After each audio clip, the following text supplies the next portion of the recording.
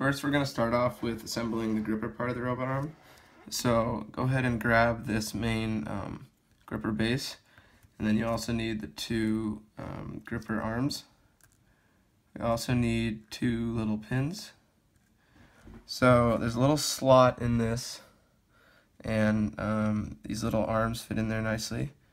And then you can grab one of the pins and pop it through. These are a little bit hard to get through, but once they're through, they do hold it pretty well.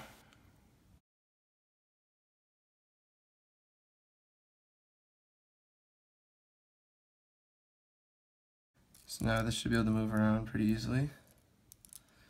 Alright, now go ahead and grab this longer ladder looking piece. It's part of the arm, and you can see the gripper part kind of fits in here nicely. So we're going to get two more pins and attach that into these holes like this.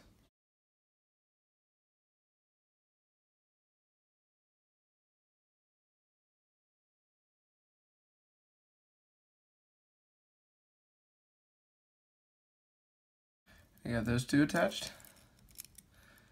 Now next we will get one of these long straight arm pieces. We'll go ahead and grab another pin, and now we're going to attach this to this little triangle part of the gripper, and you want to make sure it's on the outside of it, not on the inside, so facing away.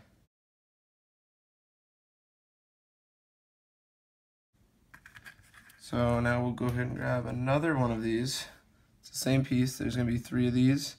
They're little 80mm long parts for the arm.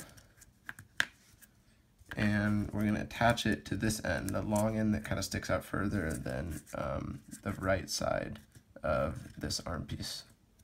And on this one, you want to be sure to stick it, attach it on the outside, just as you did the other one. So like this and not like this.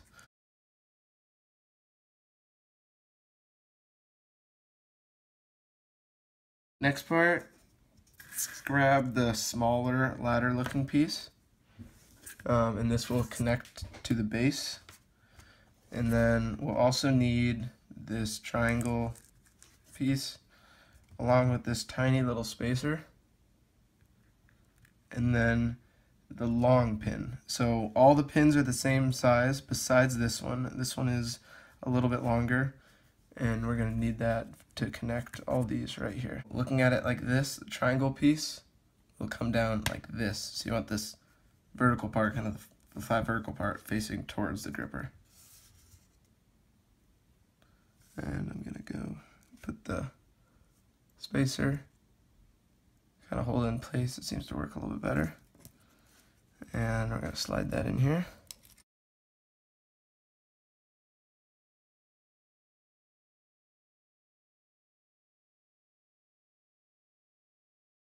There we go, we got it in. So right now your arm should look like this, looking straight down in the side view. So both of these triangle pieces should be kind of facing the same direction. Now we're going to go ahead and grab the third long piece like this, and we're going to attach it to this triangle part on the gripper. And so for this one, it's actually going to attach to this triangle piece too on the outside. So it will look like this when I attach it. You want to make sure it's on the outside.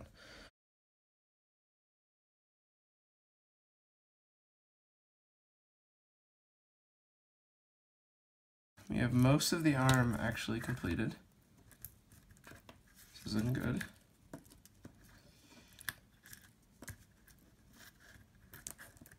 Now, oops, my bad. This is the last time we're using this piece. I guess I already have one of these attached. I'll take it out.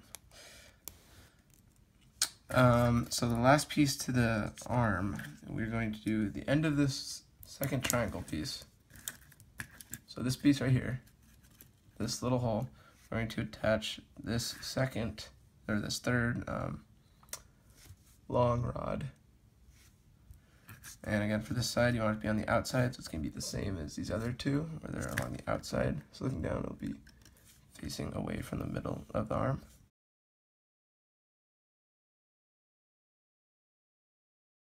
So we have most of the arm assembled now. Now we are going to start attaching this to the base and assembling the rest of the pieces.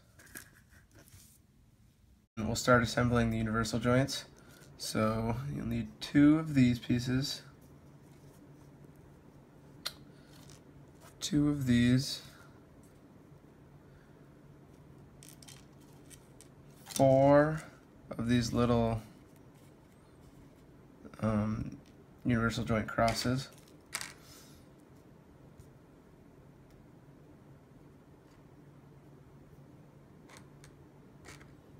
and then 2 of these. So to start this assembly, we will start off with one of these guys, and we are going to snap. So there's 2 little holes right here, and on this cross you can kind of see there's smaller little axles sticking out, and so we will attach that into here.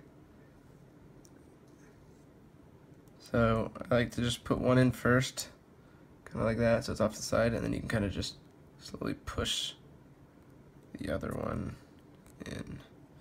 There you go. So that part's in. Now we'll go ahead and get one of these longer universal joint tubes and do the same thing. This one's a little bit harder because you kind of have to stick your fingers in this small spot to get it. So I'll do the same thing. I'll go stick one in and then I'll push the other one. Alright. So once you have that, that should be able to move around pretty easily. Alright, now we'll get one more across. Do the same thing.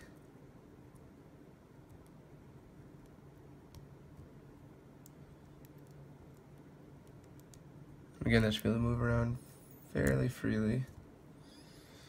Now we'll get one of these pieces and attach it again.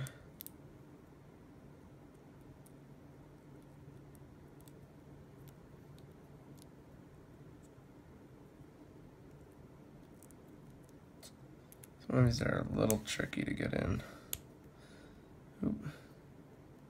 Okay. So once you have that, you have one of the universal joint assemblies done. As you can see, looks like it's working well. We'll set that off to the side. And now we'll do the same thing again.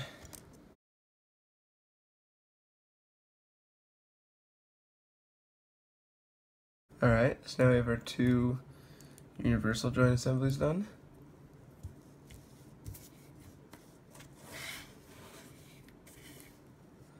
Now we can take out these 2 tubes that look like this. Now what I actually did is I actually sanded these down a little bit, just so it's a little smoother and it'll fit in the hole it's going to go in pretty soon.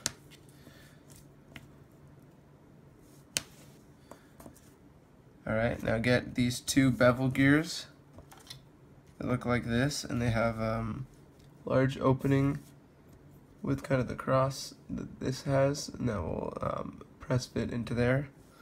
So kind of just line up a little cross into here and then press it in.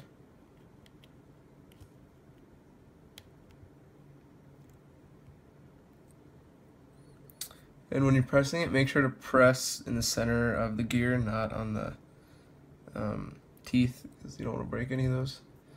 So just, there you go.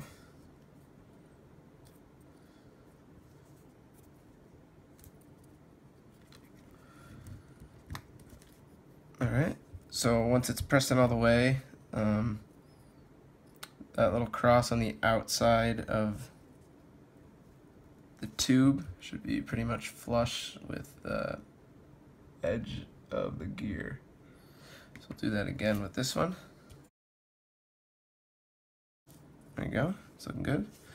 Now we'll go ahead and grab the base that we have from before. And so where these are gonna go is these little tubes right here. And that's kind of the reason I sanded these down. It seems to work a little bit better if you do it that way, because you want these to be able to spin pretty easily like that. So that one's looking good. I'll go ahead and press this in a little bit more, make sure it's all the way pressed. Same with this guy.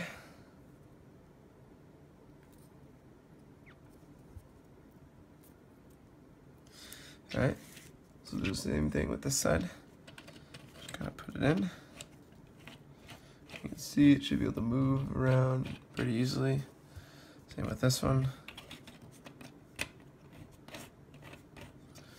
Now, get the other two bevel gears. These ones have a smaller little shaft on the end. You can kind of see. And that's just going to go in these two holes for them right here. So what you want to do is first put the bevel gear that is has the telescoping tube press fitted into it, and we'll insert that to these holes on the side. Now the trick for this is to kind of gently kind of pull the base, just bend it a little bit so you can kind of put this guy in there. So be very gentle with that. But what I'm doing is I'm slightly bending the base just so I can get the gears under it a little bit, and then once it goes, it'll be good. So you want to line up the teeth, and then you can kind of feel it going. Kind of wiggle it in place, and let's see. There we go. We got that one in too.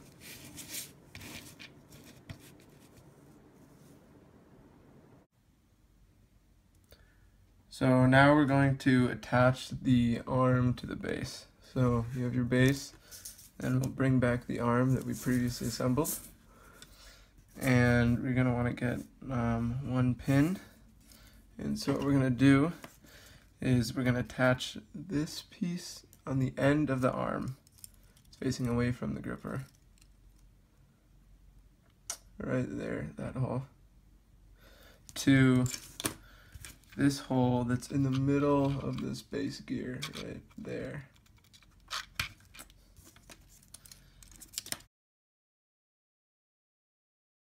There we go. So it kind of helps to go through this hole right here and maybe use a screwdriver or some thin object to push through. So we have that in, so it looks like it's connected. Next, we'll grab another pin and oops, this is falling back here. So on the right side of the arm, where there's this little attachment hanging off, we are going to attach that to this part. And so again, this is on the outside of it.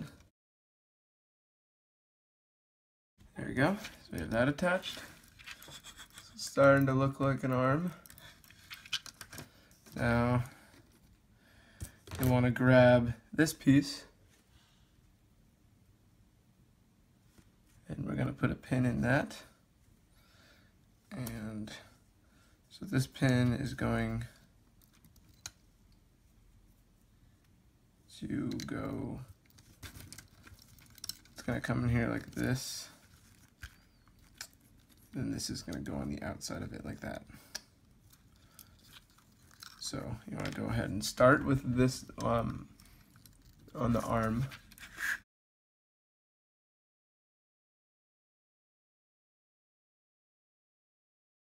and that's just going to go in here, and that will connect to one of the universal joints in a second. So now that we have that, we're going to grab the 2 universal joint assemblies that we made earlier. 1, 2. And we're going to go ahead and put those, slide this in the tube. It should fit in nicely. Do the same for the other side.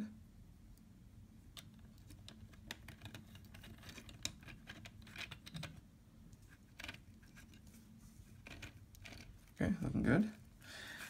Now we're going to line up this hole with the part we just did right in there. There we go, I think I have it. Push that in good. So if you spin this, it should start moving part of the arm.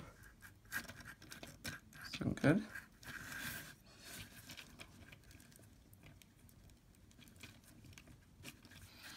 Now we'll go ahead and do the same to this side.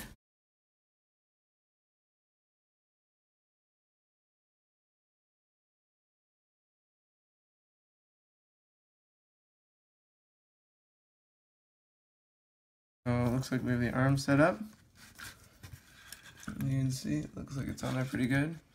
And spinning each of these should be able to move it around a little bit. Looking good. And obviously be able to spin it back and forth like that. So next step, we will go ahead and grab this last spur gear, and you can put it in the second spot from the left. And we'll also grab the spool. This is where the fishing line will wrap around, that will help make the gripper work. So you can just put that in on this third hole. Just be able to spin around easily. Okay. Now we'll go ahead and put that to the side for a second. Go ahead and grab the top base. Then you'll need the 4 knobs. So you want this longest knob, that's going to go the second on the left, so right here. And the knobs that are the same size, so these two, are going to go on both the ends. So we'll start with those. So both of these knobs that are the same size go on the end. They're in between the other 2 sizes. So you can go, there's a little slot for the peg, you put that in.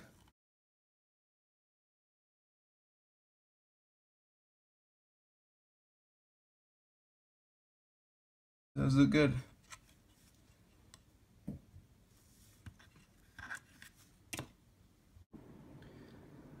Now that we have the arm fully assembled, we are going to go ahead and grab a about 2.5 foot long fishing line. This is about 2.5 feet long right here. We're going to start by threading it through the gripper up here and then going along through the arm through these little holes right here, and then it's going to go through this last one and then through this set of holes and then onto the spindle, which I actually just took off, but it's right there. Go ahead and put this other guy over here. Alright, so we'll grab one end of the fishing line, and you can kind of see a little hole right in there. It's kind of hard to see at this angle, but we're going to go ahead and string that through there, and they'll pop out this side. So now what you want to do is, there's a little hole in the gripper, and we're going to go ahead and tie it to that. So I'm going to go underneath it. And then pull a little slack so I have some room to make a knot.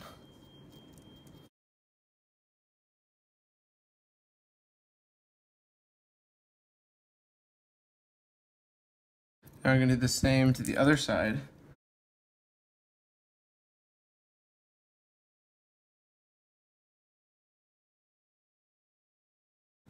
You can see that that goes right through there, and then when you close it, it's like that. And so this is just one big loop kind of now. So what I'll do, I'll straighten out the entire wire until I get to the end like this. And then I'll kind of fold it in so it'll be easy to thread through the holes.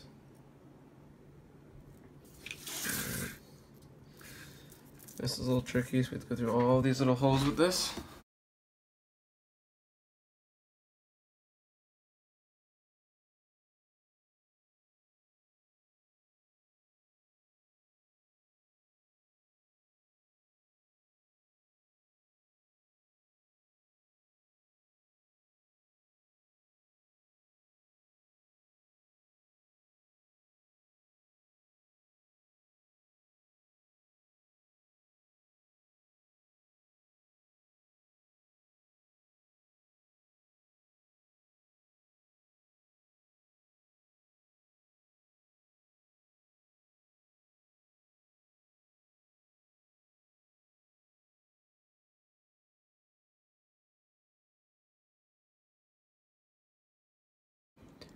Now we're going to go ahead and thread the two ends of the fishing line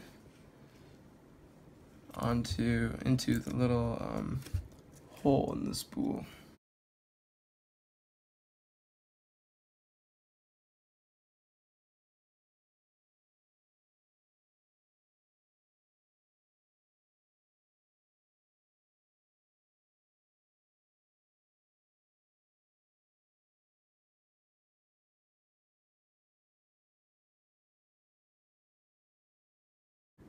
Next thing we're going to want to do is get a rubber band and attach that up here.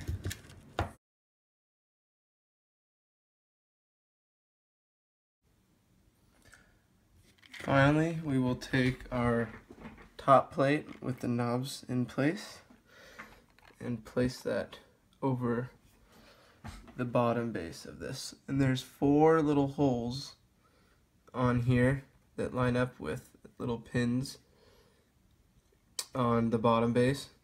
And you can line those up and it'll snap into place.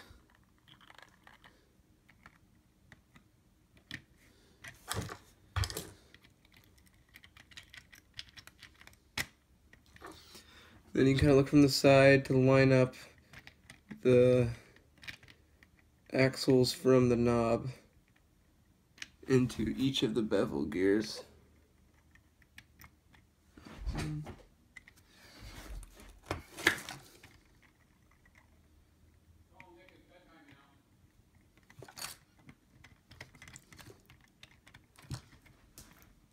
And then you should have a working arm.